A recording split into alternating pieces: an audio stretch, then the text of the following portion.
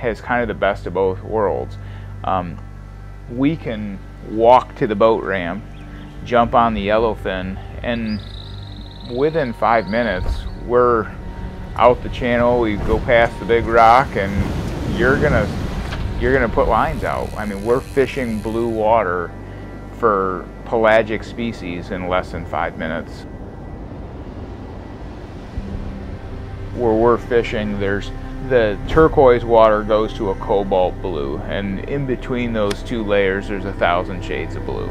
It's one of the most amazing things you're going to see. The gradient of color, and it's hard for you to even explain it, and pictures won't ever do it justice. You just have to experience it. I'm a family guy that loves to cook and entertain and teach fly tying and fly fishing, and I think more than anything, I just like to fish. Very rarely in life do you come across someone that has a lot of the same sensibilities that you have and sees the world the way you do, and I immediately was struck by his just authenticity, honesty about who he was and what he was about. Clint's one of my very best friends. I've known him for a couple of years. It feels like a couple of decades. We're not the same age, but I think we're very similar.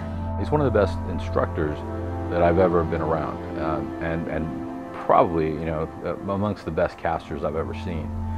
And put in a fishing situation, he's just, second to none in terms of the casting ability that he has.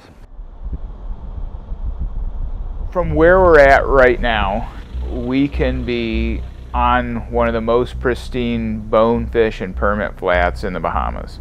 It's just world-class fly fishing. That's a bonefish right there. Got it.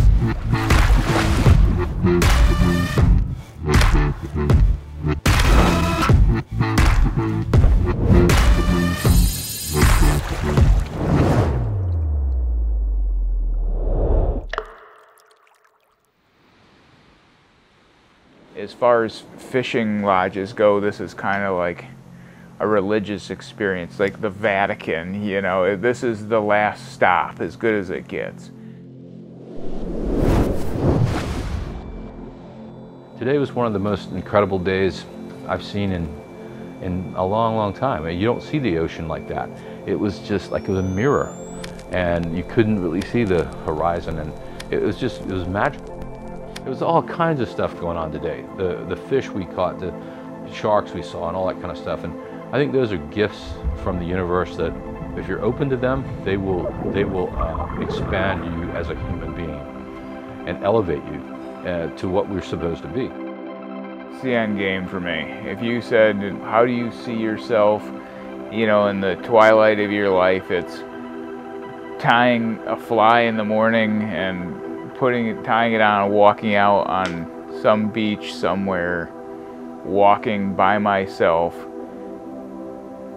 just at my own pace, taking it all in and catching a fish or two, and that's a good day. That's a good day for me.